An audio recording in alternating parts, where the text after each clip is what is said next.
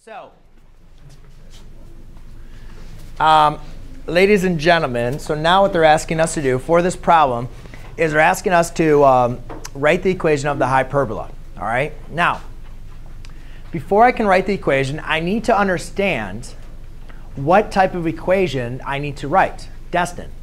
I don't know why I have to keep on saying this. I need to figure out which equation I'm going to use. There's one equation where it's x minus h minus y minus k, and the other equation is y minus k minus x minus h. So I need to figure out which one I'm going to use for a horizontal or a vertical. The only information I'm given right now is 0, 5, and 0, negative 5 are the vertices. So let's plot them. 0, 5 is 1, 2, I'm sorry, 0, 5 is 1, 2, 3, 4, 5, and 1, 2, 3, 4, 5. Now, those are your two vertices. We know our vertices, our center, and our foci all lie on what we call the transverse axis, right? So, is our transverse axis then vertical or horizontal? Vertical. Vertical. So the formula for a vertical transverse axis is going to be, remember, it's always a squared minus b squared as your denominators, right? But since now it's vertical, I'm going to have y minus k squared. So I'm going to now use the other form of our formula. When we have a vertical transverse axis, our y squared is over our a.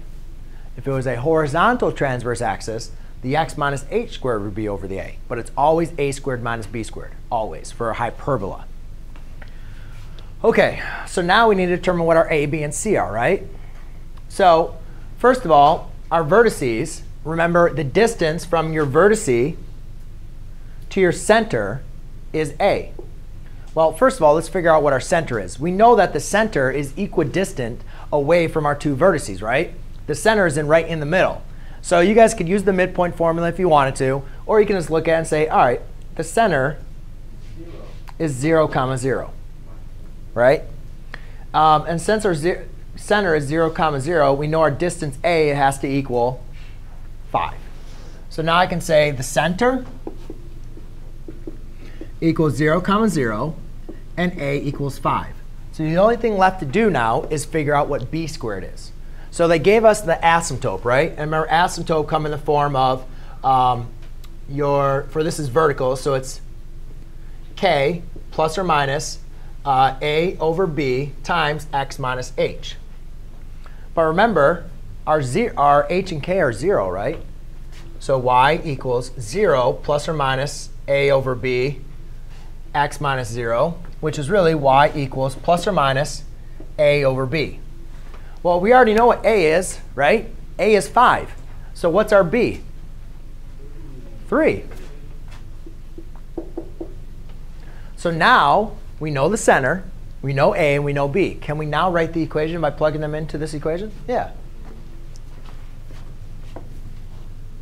A squared is now 9 minus x squared over b squared. I'm sorry, b squared. A squared is 25.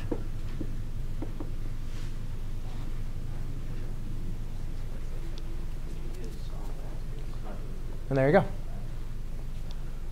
Cool, Ashley? No? Not amazing? I thought that was very cool.